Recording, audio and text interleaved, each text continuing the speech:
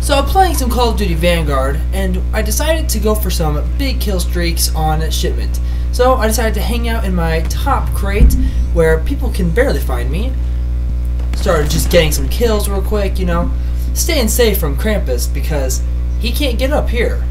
And since I'm safe from Krampus, I can work on getting big kill streaks, killing off anybody who goes for the objective. What I didn't expect is what happened next. Here I am, minding my own business, when all of a sudden, I turn around, and Krampus is waiting for me. I try to kill him, but it's too late. My arms and head have already been removed.